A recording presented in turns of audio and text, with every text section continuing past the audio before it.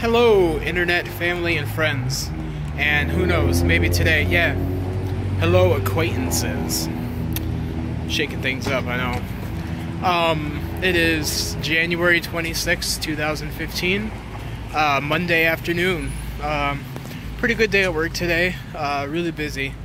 On behalf of your IT administrators and workers, please be smart when downloading things.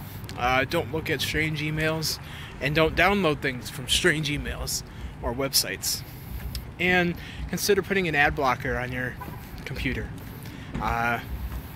Helps us out, and in that turn we can do more things to help you out and not have to worry about cleaning up viruses. I suppose you can figure out what I did today. Let's see. I'm gonna do a topic video. And to start things off light, nothing too serious, I'm going to talk about life. So, you guys know over the past year I've been doing a lot of things to improve myself, mainly in the weight area. But there's a lot of, personal habits I've been changing and kind of just trying to change my outlook on life. And, I don't know. So my question for you guys is, are we constantly changing ourselves? Are we a new person 10 years from now than we were? Or are we the same person with just different ideas? So as science tells us, I can't remember the interval, but every so many years, we're a whole new person. Every cell in our body has been replaced and regrown. So who we were when we were born, it no longer exists technically, Same with our thoughts, 5 years ago even, I had drastically different thoughts and beliefs about, many things. Internet privacy, just to name. Different ways to go about thinking about it. So not only are our bodies changing, but our mindsets, mannerisms, everything else.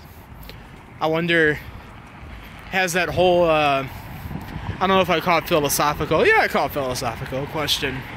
If you take a boat and the boat's damaged, ice. So if you take a boat, the boat's damaged, and you replace the hull on the boat, is that still the same boat? Well, a lot of people would probably say yes.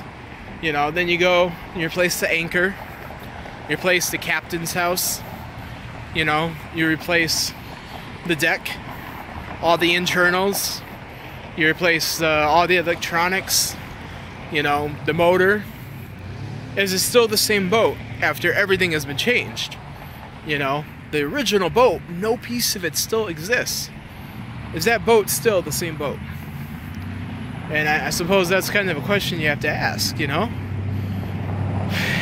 don't know. There's not really an answer to it, I suppose. I like to think maybe we are the same person,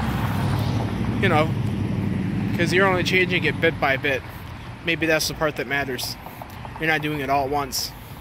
If all of a sudden I cease to exist and a more handsome guy appeared in my place and called himself Andrew Cedergren, maybe then.